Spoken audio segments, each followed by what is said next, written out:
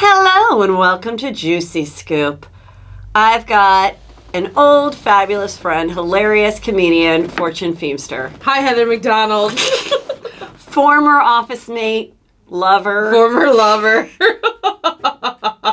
But you were just telling me another compliment about myself. Yeah, Heather, as we know, loves compliments. I was impressed that so many people drive to Deep Valley for Heather's podcast, because people in LA are just like they don't want to drive further than they have to, which is a testament to Heather.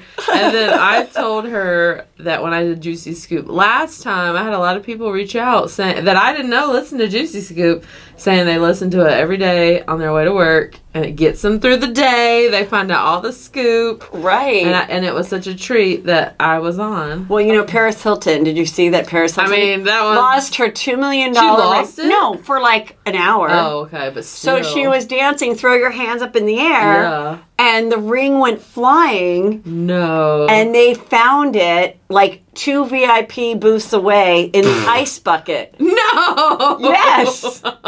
What are the odds? I don't know. So weird. Diamonds on ice. Diamonds on ice. Okay, Mila and Ashton Kutcher. Yes. Are you familiar? I know. Do you know who them they personally? are. I don't know them personally.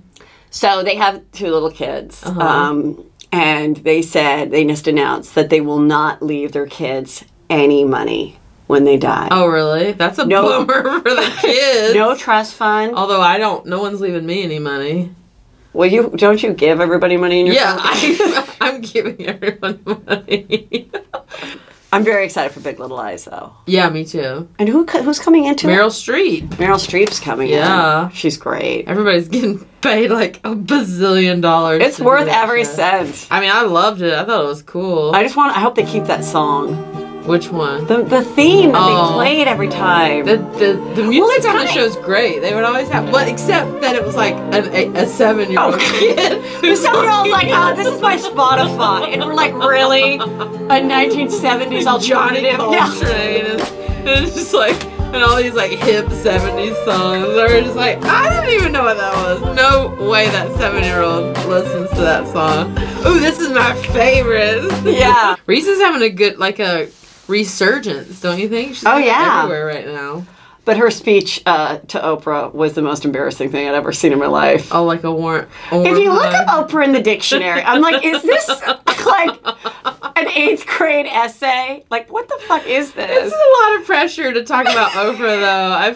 But it was like, she gives you the warmest hugs. Like, your whole body. And even Oprah was like, shut up, girlfriend. Like, you're embarrassing. She's like, just introduced me already. Yeah. That's so funny. Like, your whole, if you get an Oprah, if you can hang out with Oprah for an hour, like, but we do can't. it. We like, can't. Who has...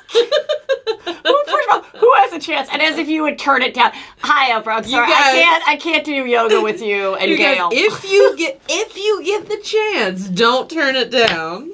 We're like, we wouldn't. Turn it down. Who would? She's basically God. Yeah. So, like, who's gonna blow off hanging out with God? Everyone wants to hang out with Oprah. Reese thinks. If she invites you to her Monterey home to go cherry picking, do it, you guys. I highly suggest you do it. It's like a warm hug.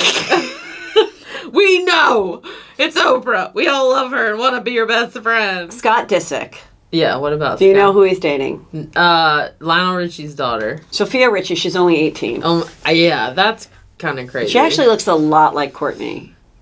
Yeah, I can see that. And supposedly they're in talks to get their own reality show. No, everyone that dates anyone gets their own reality show in that family. Are you bummed that they haven't approached you? No, I don't want to do a reality show. It'd be like me playing with my dogs all day and eating. Nobody wants to see that.